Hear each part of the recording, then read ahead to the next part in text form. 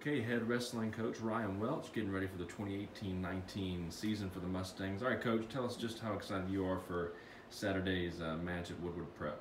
I'm really excited to see what the boys look like in competition. We've been practicing pretty hard for the past 3 weeks getting ready for it. You know, we still have some football guys that are still in their season, and it'll be great to have them back. But it'll be a good little first test for us, those who have been practicing, to get on the mat Saturday. So we'll get about 4 or 5 matches total. And I know that probably some of the other schools have the same situation. And the reason why it affects us, why football is still out, a lot of our wrestlers are also football players, and so that impacts how much practice we can do and rotate between guys. So it'll be good to see. It'll also be great to test where the other teams are in the area. Tell us what you've been working on in practice to prepare for your opening day on Saturday. Well, since this is my first season here, I'm really trying to put my finger on exactly where the wrestlers are coming from.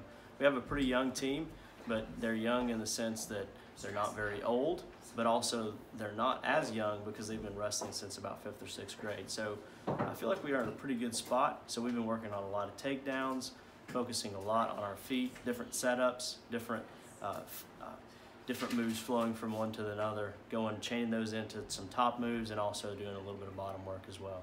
And you said this season a key is discipline. Why is that? I'm a big believer in discipline, and if you aren't disciplined as an athlete, but particularly as a wrestler, you're not going to be able to make weight. You're not going to be able to learn the moves that it takes. You know, it says, research tells us that you have to do a move 10,000 times to be able to pull it into the state finals.